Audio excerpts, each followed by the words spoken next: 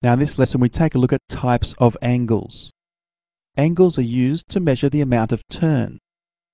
So let's consider this blue arm firstly. We'll draw a similar arm, but colour it red, and we're going to put that red arm on top of the blue arm. And that point there, we're going to start turning the red arm. At the moment, there's no turn. We say it's 0 degrees. Now, we're trying to classify the angles. We can classify them as follows.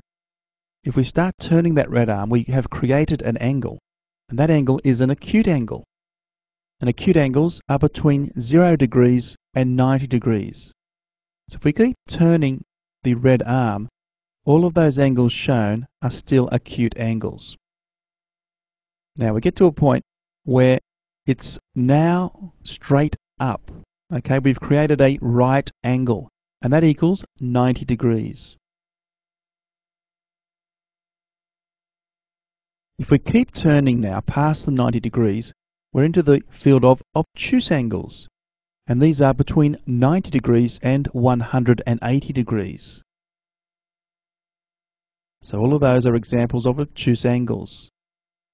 Now at this point then, one more extra turn there, we have what's known as a straight angle, and that equals 180 degrees. Now we can go further. We keep going around. We're now into reflex angles, and they are between 180 degrees and 360 degrees. We're almost a full circle, and if we continue on, the next turn there, we're up to what we call 360 degrees. We have turned